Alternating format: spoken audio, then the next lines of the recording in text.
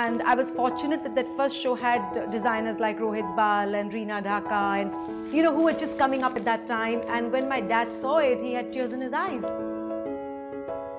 It was hard because, there's a lot of people that you have to deal with that kind of don't take women seriously.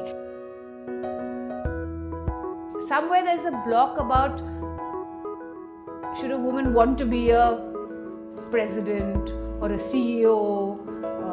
Does that really work?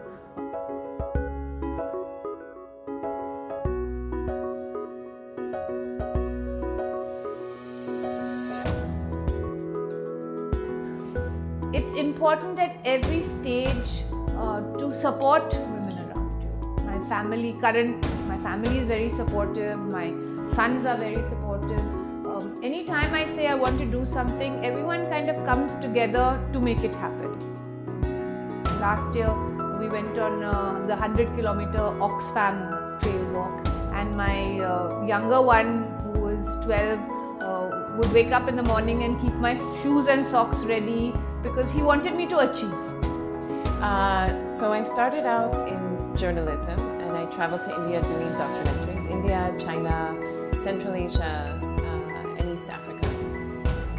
And then I fell in love with India more than any other place. And I knew that I wanted to stay. And I knew that I wanted to be here for longer.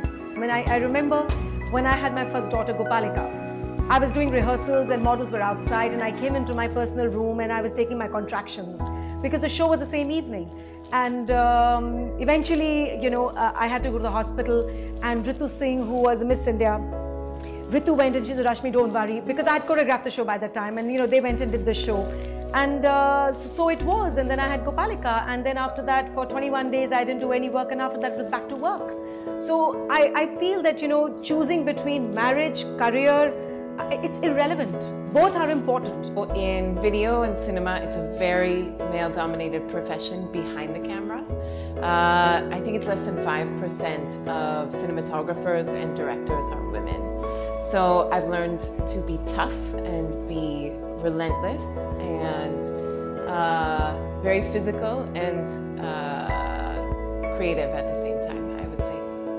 I think more or less it's been great in a lot of ways because I feel like, one, because I think a lot of big organizations, when they see women, they just don't think that they're competition, really, because they think like, oh, like my sister has a baby and she's married, so, and I'm of marriageable age or whatever you call it, so they just don't, they don't take you as seriously, which is great because being the dark horse is a great thing. So I think one of the most integral parts to the path for my success, and I think for a lot of other people as well, is it's very important to have the right support system and have someone who sort of holds you through it and keeps you going through the goods and the bads of working on your own. And I think I've been really, really lucky to have a great family that supported me through all of this. And in fact, in many ways, I would have to say, push me into doing what I'm doing today. So I think it's very important to have that right support system.